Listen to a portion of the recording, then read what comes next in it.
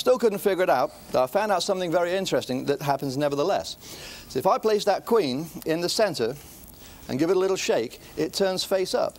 Now, this part I can follow, but what I didn't follow is this. If I place that queen over there, how can it possibly be over there unless, of course, that's a 9 over there? See, if I place the queen over there, how can it be over there unless, of course, that's a 9 over there? Now, this part I didn't quite follow. So I said, let's just do it with a queen in the 9 and a little wallet. See, if I place the 9 in the wallet, snap my fingers, now the 9 jumps over here and the queen's inside the wallet.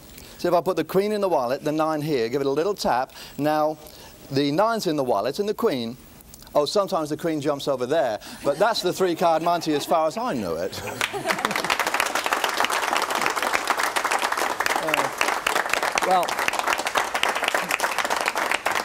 Thank you.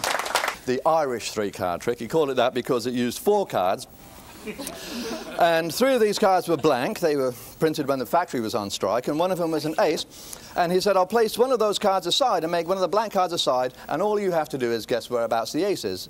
I shall first of all mix the cards up. So he put the ace in the middle, as we did before, mixed the cards up, and said, now whereabouts do you think the ace is? Well, I said, it's in the middle. He said, for $1 you think it's in the middle? I'm sorry, you owe me $1. I said, well, it must be on the bottom or the top. He said, I'm awfully sorry to tell you this, but it's not on the bottom, it's not on the top, and it's not in the middle. The ace is over here, that's $2 you owe me.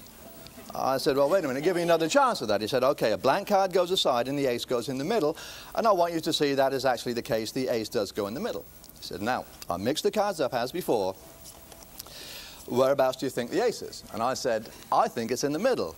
I'm very stubborn that way. And he said, I'm awfully sorry, but that's $4 you owe me. Now, I know I should have said this card over here, but I didn't. I said, it must be on the top or the bottom then. He said, I'm awfully sorry, that's $8 you owe me. The ace is over here. I said, wait a moment, give me another chance. I'm beginning to catch on at this point. He said, okay, this is very simple. There's the ace. A blank card goes over here, and we mix these up. Now he said, whereabouts is the ace? And I said, you don't have me this time. The ace is right just there. And he said, well, I'm sorry, but that's $16 you owe me. I said, I don't think you have any aces. And he says, you know, the funny thing is, you could have bet that it was on the bottom. You could have bet that it was on the top. You could have bet that it was in the middle. You didn't. You actually bet over there. That's $32 you owe me. And that, ladies and gentlemen, was the day that I quit gambling, I'll tell you. And a cut. And a gambler at this particular point may be able to manipulate those cards and get a card that he wants to the top of the deck. Let's say the ace of spades, that's a good easy card, and he would give the cards a cut. And then he would keep that ace for himself and deal the second card from beneath it. See, it looks like he's dealing the card, but he's actually keeping the ace on top.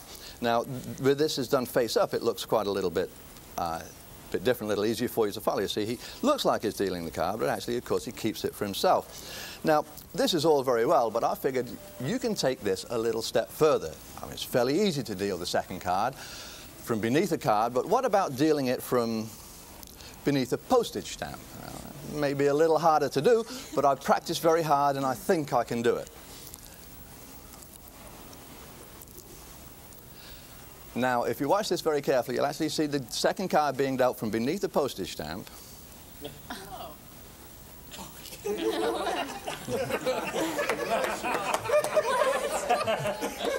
I like to watch this myself. Seems to have got stuck on one card. Isn't that sort of funny? What card did you look at? The 8 of Hearts. Isn't that funny how it seems to have stuck on just that one card? You take out a pencil, you show it very carefully, and point out that it matches your eyes. In my case, it really does. It's been a long day.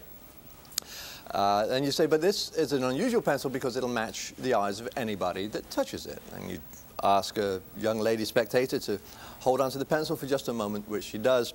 When you take it back, you say, now it will match your eyes, but it needs to be put through a darkroom process. I'll do that by passing it through my hand, and as it passes through, you can see it begins to change color. It changes to a beautiful shade of baby blue to match the young lady's eyes, and at this point you can take the pencil and hand it to them and let them continue on with the tricks. If you'd like to just push yours back inside the deck, just anywhere you like, and don't forget what the card is. Okay.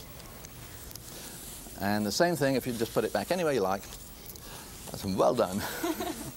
And those we'll put back in the box and get back to those in just a moment, because I want to introduce you to a few of the extra props that I'm going to be using for this particular trick.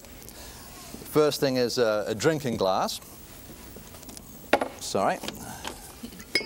An ashtray and a little handkerchief. Now, let me just leave these out for a second, and we'll set the handkerchief on the table to isolate the deck of cards from the surface of the table. The ashtray, once again, to isolate everything, I'll leave that open this way. And finally, we'll isolate that deck of cards totally by inverting a drinking glass over the top. Now, there's no way that anybody can possibly get out of that without anybody knowing.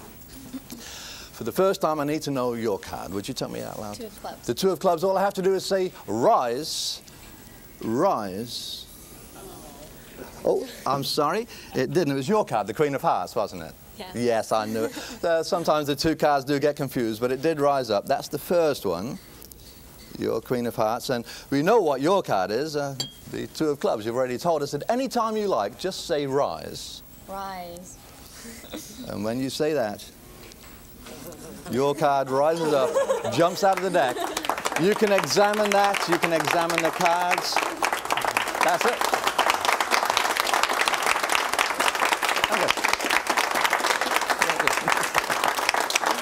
Okay.